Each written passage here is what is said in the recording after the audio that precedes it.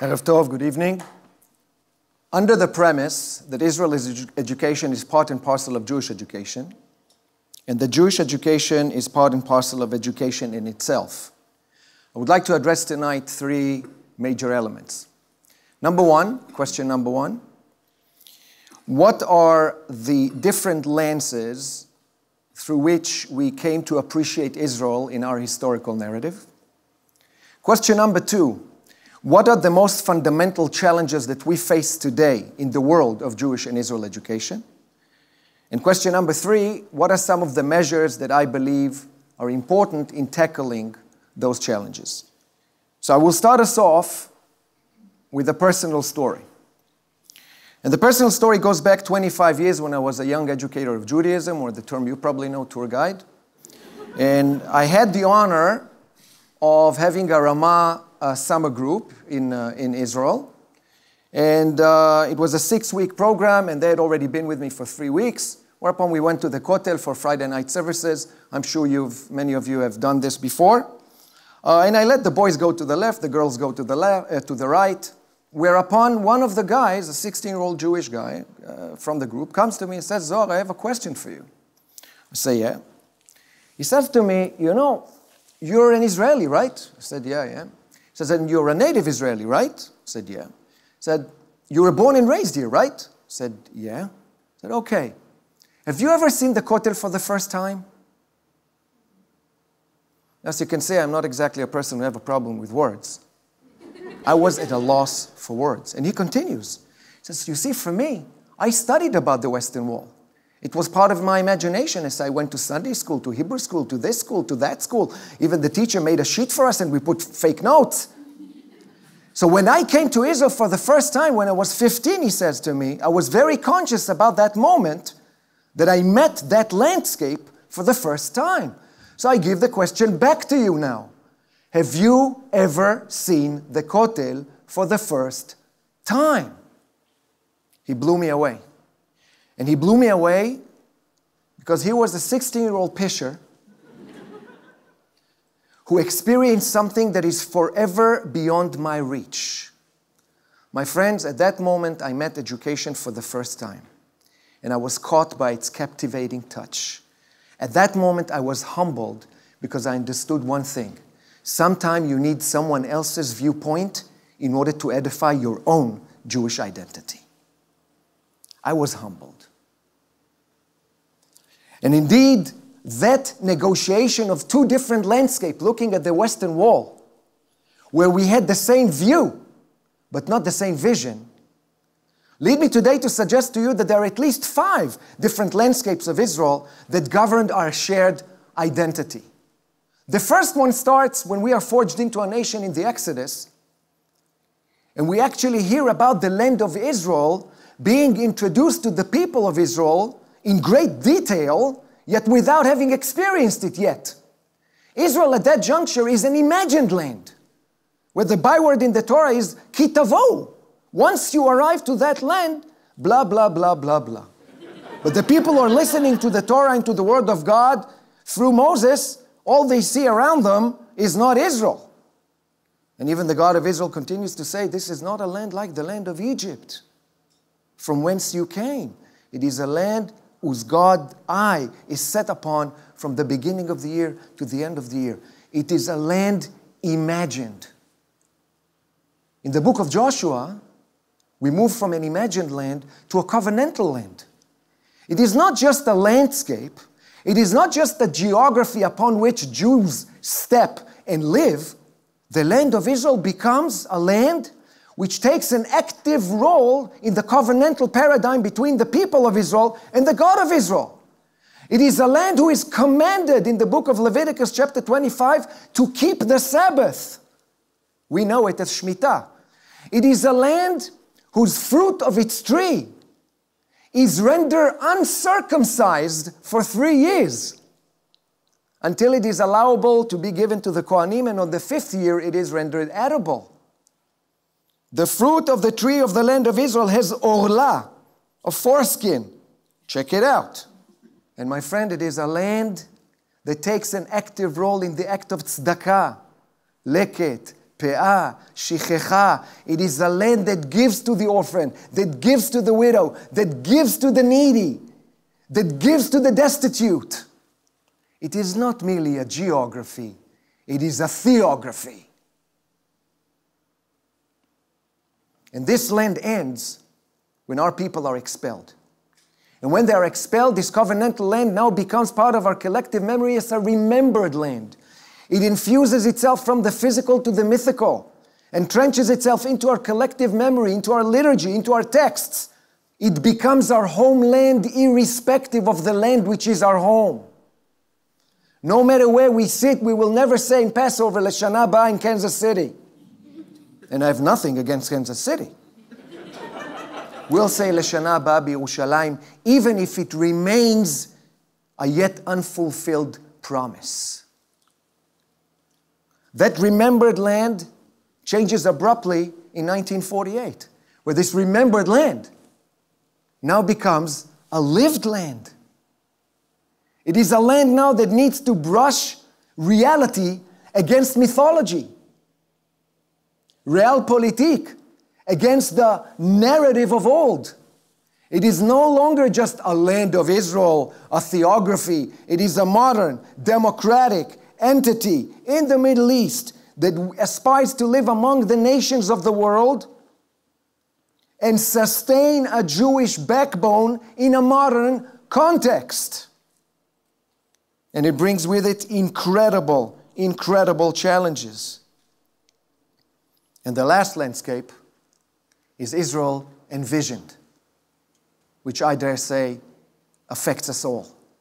What is the envisioned trajectory of the land of Israel? What is the envisioned trajectory of the state of Israel based on all those previous landscapes that are all intertwined in our collective memories? That 16-year-old Pisher spoke to me about an imagined land while I was hearing a lived land. And it took me a while to take a step back and realize that he is looking at the same wall, but he's seeing something completely different. And it was an enchanting moment. But as Rabbi Nachman of Breslev once said, there is no menorah without its foibles. And we have great challenges when it comes to Jewish and Israel education, and I'm going to illustrate 4. Number 1, not just with Jewish and Israel education, but in general, we live in an era where there is a great disparity between incredible accessibility to information and the ability or the desire of people to delve into knowledge in depth. We live in a generation of surfers without a diving license. They surf, they don't dive. By extension, and that is absolutely truth when it comes to Israel education and Jewish education, among our Jewish youngsters, we live in a generation where there is a growing disparity between low levels of knowledge and very high levels of opinion. My grandfather once put it beautifully. He said the difference between a wise person and a stupid person is that a stupid person thinks they know. A wise person knows they think. There are a lot of people out there who think they know. And we as educators need to deal with that preconceived assumption that they arrive with.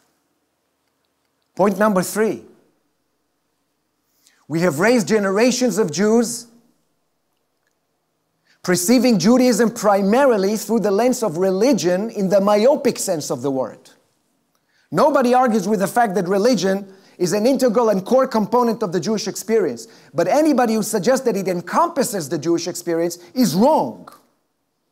And we have raised generations of Jews believing that Judaism is solely a religious following, associated with rituals, with liturgy, with texts, with behaviors.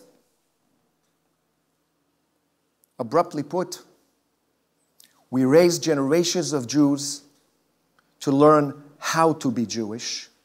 We haven't set the time, the effort, and the intellectual rigor to teach them why to be Jewish.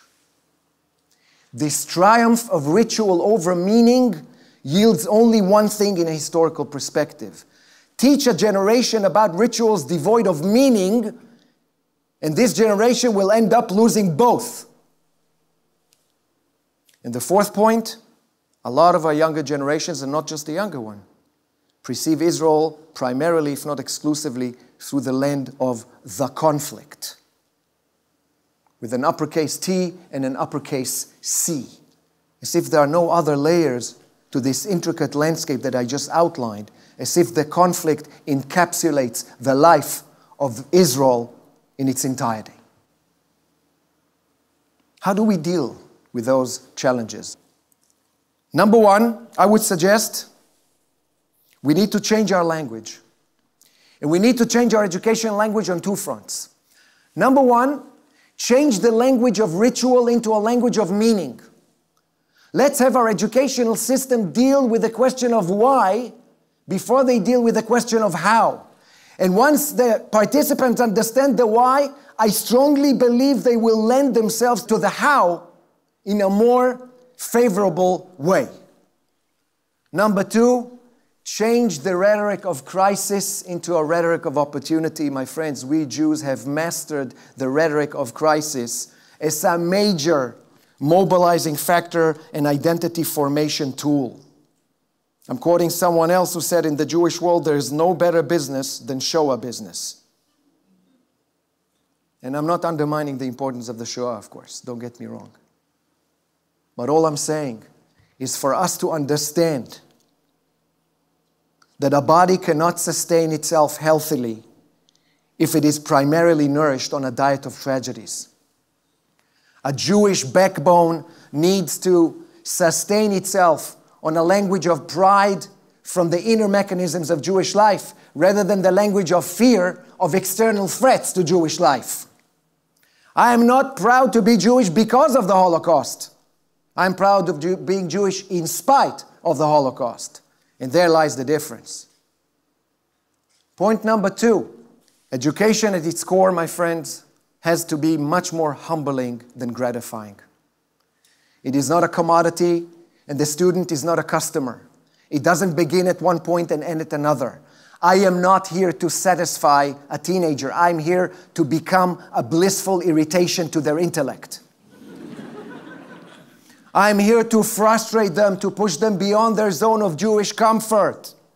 I am here to take their exclamation points and re-massage them into question marks again. I'm here to teach them that befriending ambiguity is the sure sign of a soul on its way to maturity.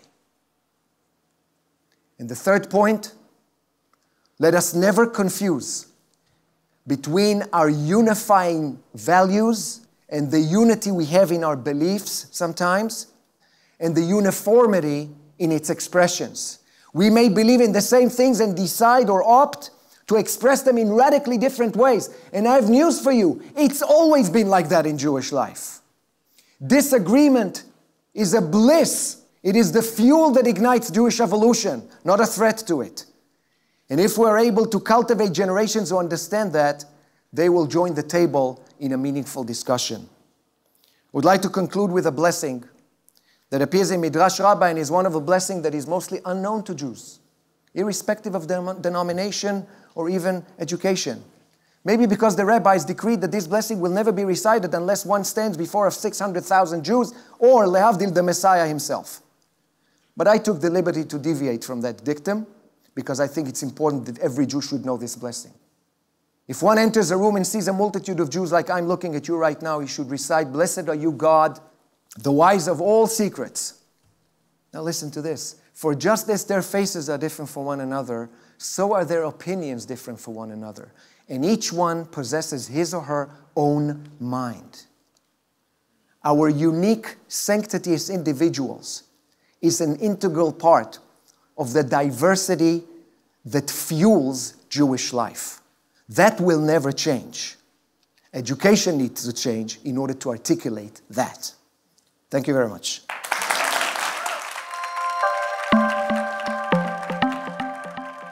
Thanks for watching Eli Talks. Click through or subscribe to the Eli Talks channel for more inspired Jewish ideas.